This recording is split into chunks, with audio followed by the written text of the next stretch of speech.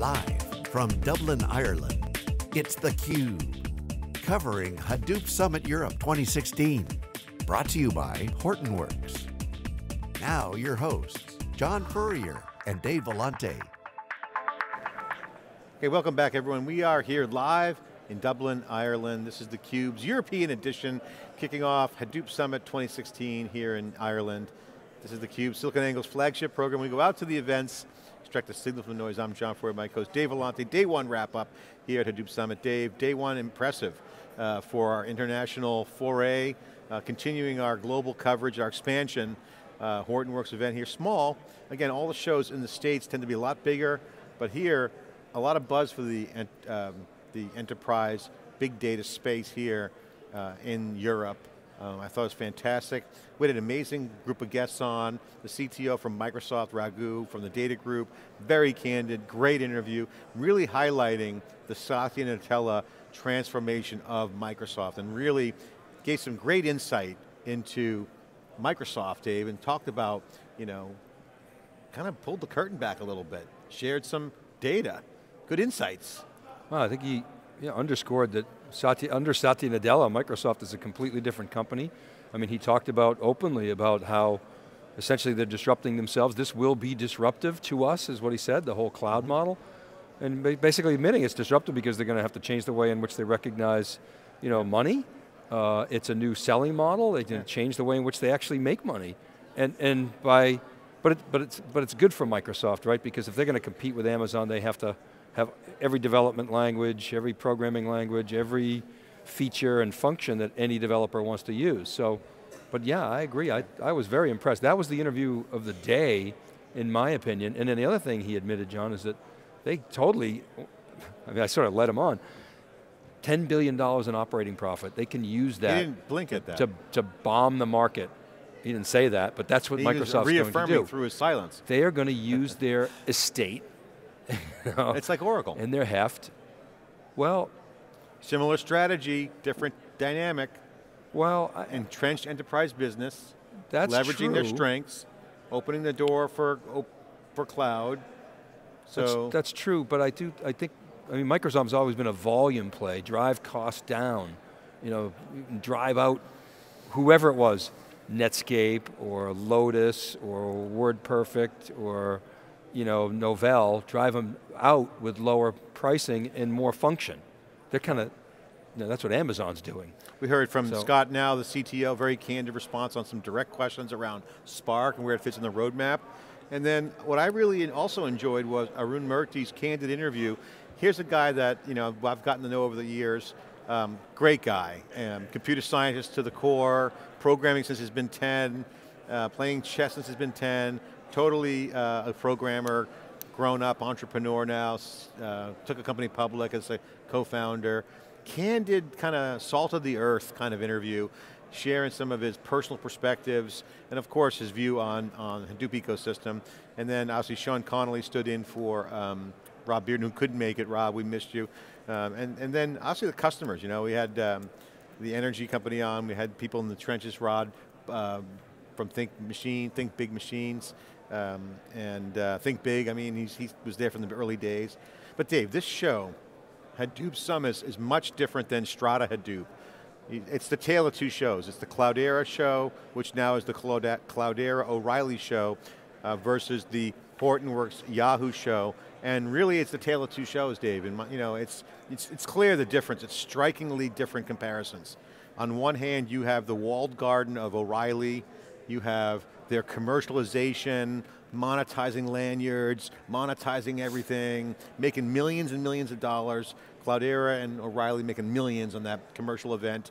And this event is more community. So you not commercialized at all. So you have, one is a community event and one is just commercialization, a vendor event and brand event. So, strikingly the polarization is happening, O'Reilly and CloudEra, and Hortonworks in the community. So I found that fascinating. Well, I kind of have, if I can comment, I kind of have mixed emotions about that because, Hadoop World got us into this whole thing way before. It was funny, listen to Ron Bodkin. I was saying 2011, 2012, and everybody was talking about making it ready. He said, well, it was way after that. We were on that in 2010. But I guess, and it was because of Hadoop World that all started. That, of course, was CloudEra, but that show has totally morphed. It's a commercial event. It is a commercial event. So it's great in the sense that we know a lot of people there, we have a lot of friends there, but it lost that sort of authenticity, don't you think? Oh, it totally did. I mean, CloudEra basically sold out to O'Reilly, and they're under contract to run that show, and they get a lot of demand lead gen out of it for their business. I mean, sure they have a lot of great demand gen, lead gen, business development that happens, but they lost the community. So CloudEra lost the community leadership, in my opinion, with that event, and I think that's just interesting. That's just the path that they chose. I've never really seen that before. I mean, have essentially a user group meeting that's always sponsored, owned. Well, I'm surprised vendor. CloudEra just gives up on the community like that, but to me, that's just not what I knew CloudEra to be. CloudEra, when we knew CloudEra, when we worked, when we had relationships at CloudEra, they were very community driven, very upfront, and inclusive. And frankly, they're not.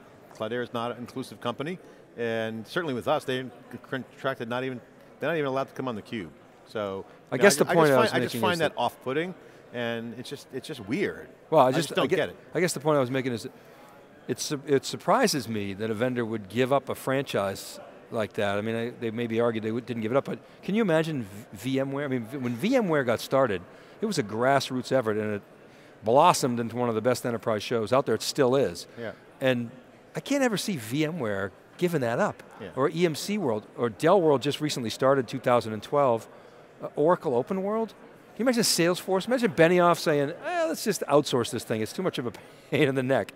I don't understand that. I don't either. I think, O'Reilly makes so much money on that show. It's almost a little bit gratuitous on their part. I think they're like overstepping their moves there. And CloudEra's side effect of that is they co-produce it with it, and they take on that image, and that's their choice. So, well, I don't blame O'Reilly. I mean, hey, they're in business, they're making money, and that's just kind of who they are. No, I mean, they probably get great lead gen. But again, there's trade-offs and everything. But again, to me, community will always win. Our community, the developer community, everyone who programs for communities will win. There's an article on Medium about how anonymous networks that are not identity-based, if they don't have community, they don't win. So we're getting back to that. And I think this speaks to the bigger picture, Dave. As we expand out our international footprint, our community is global now. We have done international shows every year. We have an Asia Pacific office with a team out in Asia Pacific. We're going to be building a team here in Europe, looking for space in either London, Dublin, or somewhere. But we're doing a lot of international, and we're expanding internationally. So, and then Latin America, always looking for relationships down there, and certainly down under. But the thirst for this global community of content is really, to me, the most fascinating thing about the media business. And I think, if you look at what Facebook did yesterday, was really a seminal moment for me, at least, seeing the trajectory of the early web and being an entrepreneur from, when W3C came to MIT, when we used to hang out in the computer science building, and then at MIT, and then, to now, you've seen evolutions of the web. Early days, search, portals, Google dominance, social, podcasting, blogs, now obviously with social networks dominating. Facebook really is owning the web. I mean, what Facebook is doing is essentially what Tim Berners-Lee would have done if he wasn't an open web guy. That could have been the web, would look like Facebook. Facebook is trying to dominate. I think that is a really fundamentally not going to work at a level. I don't think the web can be owned. The open web might rebel. There's already articles out there. But if you look at what Facebook did yesterday, live video, in the moment. These are the same talking points that Dick Costolo was talking about with Twitter. Influencers, producers of consumers, social media, active participants, community, everything's revolving around your social graph, your interest graph. Facebook has a significant opportunity to absolutely level the playing field on the media business. And if you're a media company and you're not thinking video first, then you might be doomed. I wrote that on my Facebook page. We've invested in video, going to events. I mean, hell, we went to the first Hadoop World event. We're coming to all the events, because that's where the action is. That's where the social interaction is. That's where the networking is. That's where the content is, and it can be shared. So I think what Facebook's doing with their live video is phenomenal. I think their notification platform that they're building across multiple portfolio of apps is a winning strategy. Each app is different context. We heard that on theCUBE today. So the media business is changing, our context is changing. I'm excited to be out here in Europe and expanding, so. So, to your point, I mean, the web and offshoring have flattened, the world, to use your term that you take from the book. And data is flattening that even further. Right, so as the world goes digital, we know digital is about data, and it crosses borders, and it just creates a whole new dimension and dynamic. And I think one of the things that I know, I used to spend a lot of time in Europe and Asia, and I would, unquestionably the US back 15 years ago was leading in terms of technology adoption in virtually every sector. There's been a lot written and discussed about how that's changed. There's still some truth to that because of Silicon Valley, but when you talk to the Hadoop practitioners around here, you can't really discern a huge difference between what you see here and what you see in the United States, and as Arun said, in some cases they're even more advanced here. Certainly in the financial services sector, they're all over this topic. So I don't think those differences are nearly as stark. The privacy in Europe is a big issue, but this brings it the bigger picture. And Ron Bodkin from Think Big was talking about some of the antibodies around cloud and the fearful of cloud. And this is coming up in the big data space. I've seen it with all the big players here. CloudEra, Hortonworks, MapR, all the big winners in the space are all going up against, although the big winners in this little pond, they're small fish in the big pond. So what you have is, you now have companies like Amazon, who were massively huge, $10 billion in revenue, they're just now getting stuff filled in on the gaps for enterprise grade. If Amazon is just becoming enterprise grade, it's going to be even more of a challenge for CloudEra, Hortonworks, and MapR, and these other ecosystem players to get to that level. So this will have to be a community model where they have to work together. This is a huge issue, and I think Ron kind of teased it out from Think Big by saying, if you want to be enterprise grade, the bar is way higher than most people think. I mean, Amazon, again, is winning, but still. You got Oracle and Microsoft, IBM, major enterprise players entrenched with cloud, and they already have existing accounts. Amazon's coming in as a free, freewheeling, greenfield opportunity, and they're still playing catch up, Dave. Just on the compliance stuff. Huge it was interesting that Joe Goldberg from BMC was talking about their play, what they're bringing to the table, and that's a company that's been around forever, understands. Yeah. I mean, I always laughed when, in the first time, I think it was Ron was saying, or maybe it was Joe, we were quite a ways after that. The first person we heard say that was Pat Gelsinger at EMC World in 2011. So they were early on. So you remember they did the deal with MapR, EMC and MapR? Yeah, I do. Yeah, and what they say, Pat said, we're going to bring adult supervision, enterprise grade to Hadoop. And that was really the first enterprise company, well, I think the whole industry has, right? Yeah. And so, but that was really, EMC was really the first company that said, we're going to do that, and then everybody said it. And Arun Murthy kind of pointed out here in theCUBE, Hadoop has become a name that mostly represents their ecosystem, not necessarily a point product. Well, it was interesting what he said too. He said 10 years ago, I didn't even think about security, compliance, and governance. Didn't even enter the conversation, and now that's all they talk about. It's growing up fast. So that's kind of table stakes. So, so I got to ask you the question, in your opinion, are we still early in this industry? If we say that the big three, MapR, CloudEra, and Hortonworks, still have a lot more work to do, vis-a-vis AWS, IBM, Oracle, and Microsoft? I think we're still early, but the patterns to me are starting to emerge. I said this earlier, as you look at the players that are winning in this business, there's only two pure plays, Splunk and Palantir, that show up in the top 10 list of people, revenue in this business. Everybody else is Oracle, IBM, HPE, Dell, Microsoft. What surprised you today? What questions surprised you? Responses from the guests. What surprised me? I have to say, I wasn't shocked by much today. I think... I'll start, you're thinking. I thought I was shocked by the consistency of responses I heard when I was going pointed questions about Amazon. Hortonworks guys are like, hey, no, we embrace Amazon. Well, so I find that very fascinating. There's a unification going on in the Hadoop community around the bigger resource pools, whether it's Amazon, Microsoft. But to your point about, what you were saying before, is it early days? Amazon's clear. Unless they blow it, they're going to be a $100 billion company. Right. Who? Amazon. Of course they're not going to blow it. Okay. I don't think they're going to blow it either. No, so so patterns have emerged. I guess, you know, it didn't surprise me that we heard so much about IoT. I guess, you know what surprised me is that I didn't hear enough substance around IoT. Right, I'm hearing a lot of IoT, like a new shiny toy, and I guess that surprised me a little bit that people aren't talking more about the business impacts that Hadoop is having, you know, on their core business. I'm a little nervous, John, that maybe it's not living up to the promises of 360-degree view and changing the world, and right, it's the same old use cases. It's ad tech and it's fraud detection. Well, there's the hype. So is it failing to live up to those? No, is it? No, here's my prediction on this space. I'm going to be bold and make a prediction. I think the cloud, what came out of the Strata Hadoop and Big Data Week and our Big Data SV event was the cloud will accelerate change fast. I think you're going to start to see the big whales come in, the rich get richer. We talked about that on theCUBE. Talking about the big vendors, and you're going to see a massive shift. And I believe that this community of Hadoop, the ecosystem, is realizing that this game is not about Hadoop anymore. This game is about big data software. And the projects will continue to evolve in an open source framework, Apache and Open Software Foundation. And you're going to see a consolidation in this industry around a cohesive community. And there will be some people left outside in the cold on that if this community doesn't come together like Linux did when the big mini computers and the workstations were around.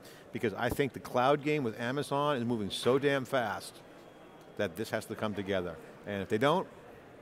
So here's my question to you then. Let me ask it differently. Are the companies that are adopting Hadoop creating competitive advantage, or are they just kind of keeping up with the Joneses? There's too much heavy lifting. I think Hadoop ecosystem is failing the customers. And you're hearing that with the training, you're hearing it about the heavy lift, you talked about assemblies, runtime assemblies. Essentially they got to just write better software faster. And that's just, you know, it's just hard to do when you don't have enough bodies. Now, they're pedaling as fast as they can. I'm not saying they're writing crappy software, it's open source. So things tend to go a little bit slower. But when the big whales are all speed ahead on the cloud, guess what? You know, the industry has to kind of come together. It's a forcing function. So my prediction is some consolidation around some core things, some standards, and you're going to have people saluting the flag. And if not, they're going to get run over. So you know how critical I've been of, you know, Nick Carr, does IT matter? Not that I don't respect Nick Carr and his writing and his journalistic capabilities, but when he came up with that book, I was like, this is insane. Of course it matters. However, you know, back to the question, is Hadoop creating sustainable competitive advantage for the practitioners, for the companies that are deploying it? I think at a tactical level, I would say no to my earlier point, but it's very clear that the automation of functions and processes around data and data inputs, agile data, real-time data, whatever you want to call it, data now as a function of the business process improvement around solutions is so obvious that that's not a speeds and feeds factor. We heard that loud and clear in Silicon Valley. So I think there's a lot of similarities with ERP. Colin Mahoney's made those, you know, statements and comparisons. George Gilbert has. Did ERP create sustainable competitive advantage for companies, or did it just allow companies to drop more money to the bottom line, improve productivity? I mean, I guess in a way that creates sustainable competitive advantage. The quote of the week at the Big Data everybody's week got ERP. How do you increase productivity? Don't do the job at all. Okay, that's certainly productive. You cut costs or you raise revenue. Eliminate, automate the function, and do something different. That's the heavy lift I'm talking about. So all this administration, the provisioning, all the software, all this stuff has to come together. That's the automation, AI, machine learning, cognitive systems are all perfectly poised with new software models to come in and completely change the game. So I'm not saying big data hasn't created competitive advantage, it has, but is it sustainable? And that was kind of the nuance in Nick Carr's book. I think there's some, you know, obviously poster children out there, like an Uber, everyone uses that, where you can actually have a big data application. Facebook is clearly one. I mean, obviously that is an application. It's not a software company. What do you make of Facebook, John? I mean, we were watching their announcements yesterday, the F8 conference. Is that the new web? Facebook is the new web. If Tim Berners-Lee it took the web public and created a company around the web rather than creating it open, with the W3s, it would look like Facebook. So Facebook is becoming a walled garden. It's just it's the world, right? Facebook has billions and billions. Now, Facebook's saying, we're going to not build a wall, but build bridges between their walled gardens. Right, inside the walled garden, we're going to have bridges over the river. It's like going into a big hotel in Vegas. You got bridges inside the structure. So call it a bridge, whatever you want to call it. Are there comparisons that you could draw with with AOL or no way? No, not at all. Not at all, Not at because all. that was a walled garden early days. Technology was different, you didn't have broadband, you had dial-up, the interface sucked, and just completely different value proposition, and AOL never innovated. So Facebook That's the key. is innovating. AOL didn't innovate. Facebook is putting Despite Steve Case's new book. Facebook is stealing all of Google's moves, okay? And I know that because they're in my backyard. I see all the Google people going to Facebook. What do you mean by that? What moves are they stealing? The innovation, thought leadership, the positioning, the invention, the innovation, you know, the Oculus Rift, donating stuff to open source. They have some heavy duty guys over there. They got Shrep from Mozilla, SVP of engineering. He's phenomenal. Zuckerberg's young. These guys are doing stuff. They're not sitting on their ass. They're not sitting around. They're really driving a lot of technology innovation. Obviously they're kind of behind the invisible hand behind open compute, huge initiative. I think that's going to change. But they got open source chops, Facebook. They built their own stuff. They have total open source chops. They have interface, user design chops. They are constantly doing stuff. Facebook is inventing and innovating. Now the difference between Facebook and Google is Google's doing self-driving cars and some other stuff out on off the reservation. Facebook's kind of staying within their wheelhouse. They're talking about building cameras and planes, all kinds of other stuff. But again, in the spirit of R&D, that's their job. So I think Facebook is a really great company. I love the people over there. They're just too powerful. What impact do you feel like that will have on the enterprise beyond just the consumerization of IT, which is a topic that I think is well covered? I think Facebook's data centers, similar to what we see with AWS, that Facebook could easily sequence into an enterprise grade market by leveraging the power of their scale and data centers and easily with a blink of an eye be a new kind of social CDN for content delivery, for video. They could instantly be a provider for any kind of SaaS-based business.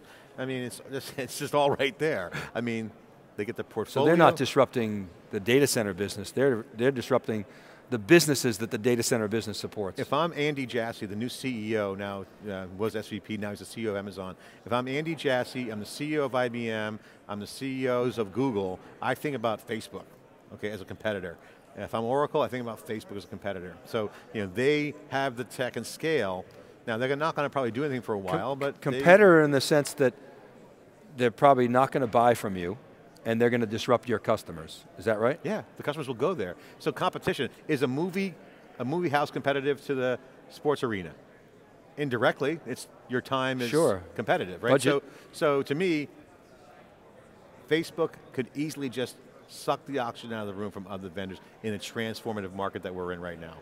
So software will drive everything. Machine learning, AI, the investments they're making with facial recognition. Maybe a better way to look at that is was television disruptive to the movie theaters? It sure as hell was. Yeah. And that's essentially what Facebook is doing now. Facebook is basically saying, we're going to run all video programming. Zuckerberg's keynote yesterday was so good. I watched it twice. It was so much fun to watch. Here he is, young gun, kicking ass, taking names, but he said something about Messenger, like, oh my God, no one likes to call a business anymore. And that is like, everyone's, older people are like, what are you crazy? I use the phone all the time. Nobody uses the phone anymore. No, you're right. And I use the example of OpenTable. I'm like, why would you call when you can He's just so go to right. OpenTable? He's skating to where the puck is going to be, saying, okay, I'll let these guys use the yellow pages. All right, I'm going to take down the internet, right? So, I mean, it's fun to watch. I don't think he'll get there. Doesn't matter. If he connects the world, they'll still be huge. Why don't you think he'll get there? Because public I think policy Google was the same philosophy where they took the data a little bit, but they won search, but they still gave first-party data to the brands. I do not think Facebook's going to be highly successful with brands like people think they are. I think they'll be very strong from a data analytics perspective, like Amex was with credit cards, but I don't think that brands are going to be so crazy about activating the user bases on Facebook and paying for first-party data. So is Google evil? No. No. No. How about Facebook? No. No? No. They're not evil. They could be though. They all could be. Are they dangerous? They all could be dangerous. Let's say something caution. Hey, we're all under surveillance. So get the Google browser. You heard in the keynotes this morning, the last speaker, I don't know if you heard it, but she was saying, she used to laugh when she said, people worry about how much data the government has. She goes, why aren't you worried about how much data your carriers have? Or why aren't you worried about how much data Google and Facebook have? Look, we live in an era of transparency. You're supposed to just come clean on everything, because it's going to come out. I mean, you saw the Panama Papers. You can't hide. It's nothing, you can't hide anymore. Someone will get hacked. Something will be leaking. Nothing is secure. I think Scott McNeely said that at one point, right? Get over it. Okay, we're secure tonight at the Guinness Factory party. It's theCUBE, day one wrap up. I'm John Furrier, Dave Vellante. See you tomorrow for day 2 coverage of Hadoop Summit in Dublin, Ireland. Hadoop Summit 2016. The hashtag HS16Dublin. Go to crowdchat.net/HS16Dublin. Thanks to Bert Lattimore and the team, back at SiliconANGLE Ranch. See you tomorrow. Thanks for watching, everybody.